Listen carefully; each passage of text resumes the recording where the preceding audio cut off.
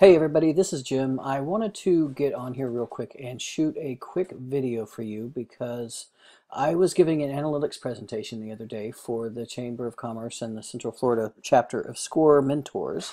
And I was doing it on the subject of analytics, obviously, and the subject of Tag Manager came up. And it occurred to me that some people don't actually know how to use Tag Manager. So what I decided I would do is go ahead and perform some of the basic stuff on a demo site that I just purchased. I just registered a domain called jimsdemosite.com, as you can see up here. And I have set up a basic WordPress installation and set up a theme. I've created this Tag Manager container, which, that is super simple. You just follow the prompts when you go to Tag Manager and sign in. And I have gone to my theme settings, which I use Thrive Themes as my favorite theme framework. I've gone in here, put the header script in where it needs to be, the body script in, and the scripts are, I mean, they look pretty much just like an analytics script. It's just a Tag Manager script. That's all. So that in itself does not install the analytics. So I'm going to go ahead and save the changes. And so now, if you go to my website and view the source, you will see that the Tag Manager script is right here, and then the one that's supposed to go in the body section is right here. So the Tag Manager is installed.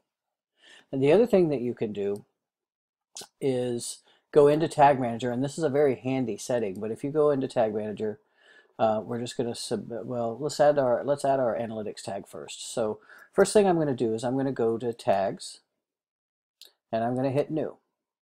Now, before I recorded this video, I went to Google Analytics. I got a new property, so I'm going to get this property. I'm going to copy it. I'm going to go back here, and we're just going to call this GA page view. The reason I'm doing that is because we're going to record every page that's viewed on the site with this tag. So GA page view, I go to tag configuration, and I choose Google Analytics Universal Analytics. Track type is page view. And then the Google Analytics settings, it says select a settings variable. We don't have one yet, so we're going to create one. What this does is it lets you define a variable that stores your Google Analytics ID. That way other tags that you create later on can just use that variable. And if for some reason you ever change your analytics property, you don't have to go back and change this thing in the 500 places. You just have to change it in one variable and it automatically updates. So we're going to create a new variable, and we're going to call this, I'm just going to call it GA ID. And Google Analytics settings, and the tracking ID is over here in this property, which I think I copied just a second ago, but I'll do it again. And we're just going to paste that right there. Save. GA ID. So now we have our tag in there, Google Analytics. Now we have it's going to supply our Google Analytics ID. Now all we have to do is trigger it to fire on every page. So we go down here under triggering. We hit add a new trigger and choose all pages page view. And that's it. We're going to hit save.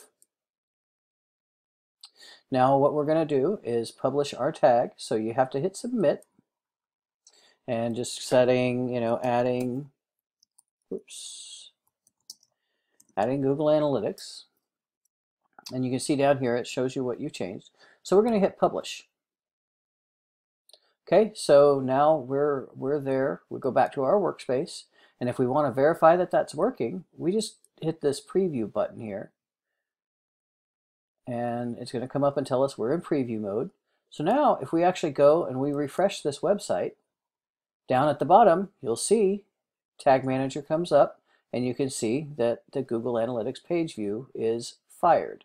And if you go over here to Analytics, and let's go to our real time and overview, you will see right now there is one user on the site. So that means that our analytics tag is installed properly. So I'm going to hit pause here real quick, and then the next video I am going to go over how to add a click-to-call trigger and a click-to-call goal in analytics, because that was another thing that a lot of people did not realize that you could do. So it's a very simple operation, and I'll walk you through it in the next video.